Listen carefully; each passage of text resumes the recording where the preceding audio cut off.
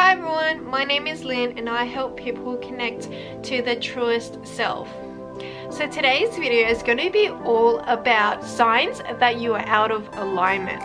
Now I've done a video on signs of to tell that you are out of alignment with your life purpose, but this is not necessarily to do with life purpose. This is more of an everyday situational thing, pinpointing those moments in your life that you experience that indicates that you are out of alignment from your higher self. You know, I believe that along this awakening journey and along our journey here on earth, we are here to rediscover our truest self and to connect to that truest self in order to experience our fullest potential and experience our fullest highest being in order to raise this earth's frequency. And I've been getting a lot of downloads in my meditation, and I'm getting the same messages over and over, basically saying that we don't have to struggle in order to live a prosperous life. We don't have to struggle in order to achieve what we think we want to achieve. And so I wanted to share this video today to help shed some light on some signs that maybe you are out of alignment, but you don't actually have to be.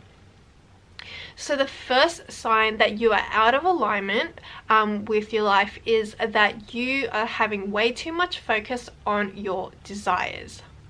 Now we all have desires, you know, we all have things that we want, you know, we all have things that we want to experience and all those sorts of things.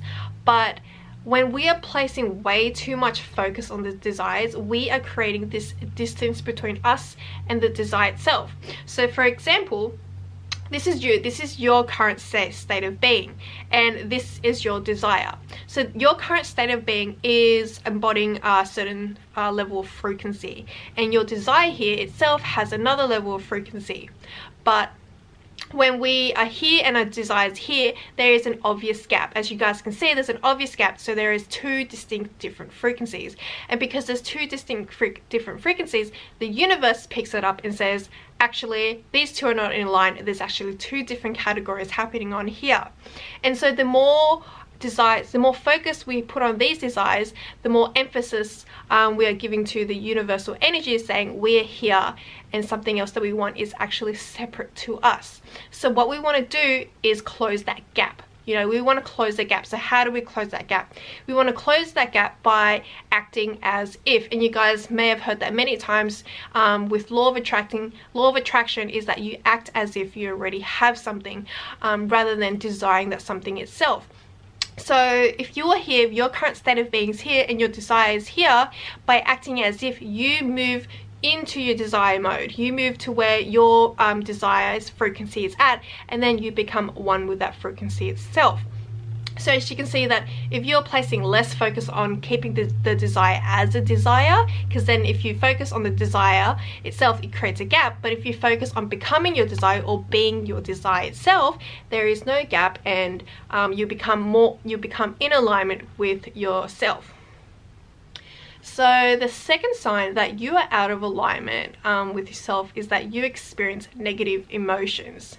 Now I've mentioned this in my videos quite a few times, but yes, our negative emotions, or our emotions in general, act as the most important compass we can have in our lifetime, basically. So our emotions indicate how far or how close we are in alignment to our higher self.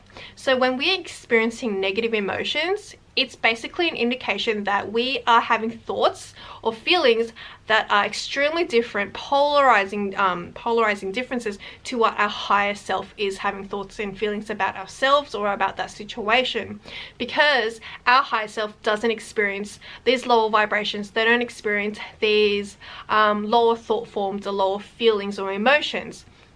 And so how to know when we're out of alignment is when we are feeling anger, sad, hurt, all those sorts of things, guilt and you know, even depression, anxiety. Those things indicate that we are out of alignment, simply because we are embodying levels of frequency that is very different to what our higher self is. So yes, I personally use I'm starting more recently to become much more aware of using my emotions as a compass. You know, be glad that you are feeling these negative emotions. I don't mean get rid of them or don't have them, because it is great that they are there, because they are acting as basically a light, a torch for you to help you guide you towards your higher self.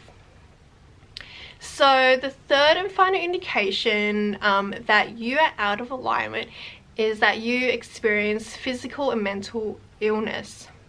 Now, I'm not just talking about the short term that pops up here and there, illness types of things or injuries.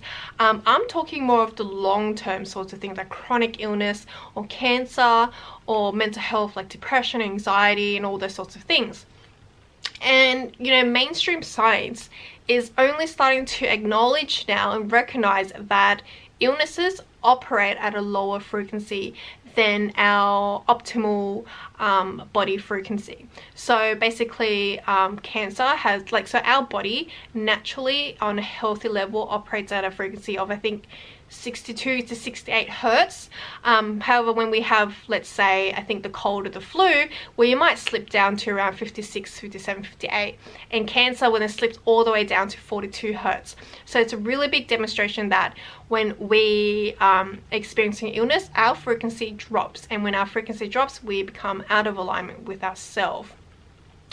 And one of the reasons why something becomes chronic, an illness becomes long-term, is because the things that have perpetuated those illnesses is our thoughts, our thought patterns, our state of being, our emotions. Those things we have been holding. So we might be holding to negative emotions and negative patterns of beings and way of doing.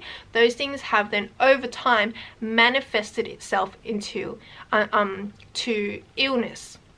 So let's say if, you know, we might have cancer because we have unknowingly or any other illness I should say, not just cancer, we have manifested that into our life through our many patterns of low frequency. So if we were to have surgery or medication on whatever illness it is, yes, it may temporarily fix the problem, but the low frequency would manifest itself by repeating that illness or manifest itself in other illnesses that you may experience later down the track. And so here, it's not about short-term like getting surgery or medication to get rid of the illness itself, but it's a matter of adjusting, changing the thought patterns, the patterns and the beliefs, the way of being that have manifested the low frequency to begin with. So yes, when we are experiencing these ongoing long-term negative thoughts, negative emotions, negative beliefs, they will unfortunately and quite obviously actually manifest itself through physical illness or mental illness. So those are my 3 signs that I have personally realized and found along the way that really indicates, and it quite shouts at you, basically saying that you are out of alignment. And so the more we become aware of these signs, the more, you know, the more chance and more opportunities we get to stop it or prevent it from happening. So I hope you guys enjoyed that video. Do share with me signs that you guys experience when you are out of alignment, because there's just so many signs. I feel like I can sit here and talk about them all day, but I can't. So I hope you guys enjoyed that video, and I will see you guys next time. Bye!